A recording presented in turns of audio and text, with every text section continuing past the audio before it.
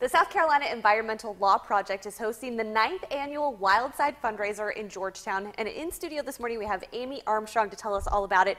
Amy, talk to me about the Wildside event. What is this event all about? Sure. Thanks so much for having us, Chrissy. The event is it was started 9 years ago as a way to celebrate the legacy of Jimmy Chandler, who started the Environmental Law Project 31 years ago.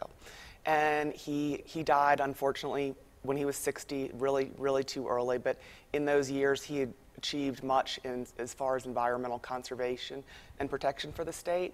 And so it's really a way for friends to come together to celebrate all of the work that Jimmy has done and that we're continuing to do and carry on his legacy. And so that's why we started the event, and it's really become critical to supporting our ability to continue the work. So this event open to the public, you're encouraging as many people to come as possible, right? So how can people attend your event? So they can register online at scalp.org and buy tickets there. This year is really exciting because we had some important successes this year in protecting sea turtles. We had an Endangered Species Act case that sought to remove walls, plastic sea walls, from the beach at Isle of Palms, that they were interfering with mama sea turtle nests.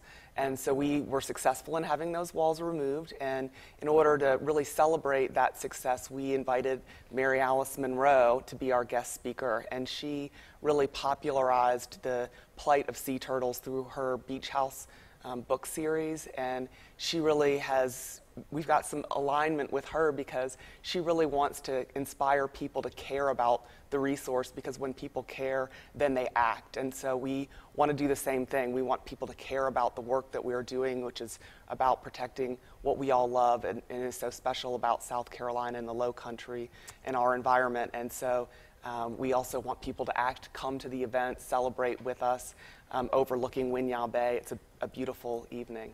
So real quick, the event November 3rd, what time and where exactly is it? So it's from 5 to 8. It's at Hobcaw Barony, which is the site of a National Estuarine Research Reserve. It's overlooking Winyah Bay. There's dolphins in the background, eagles flying overhead, and it's a really special evening. Excellent. Well, thanks for being with us this morning, Amy. Thank you. We're headed to break. We'll be right back.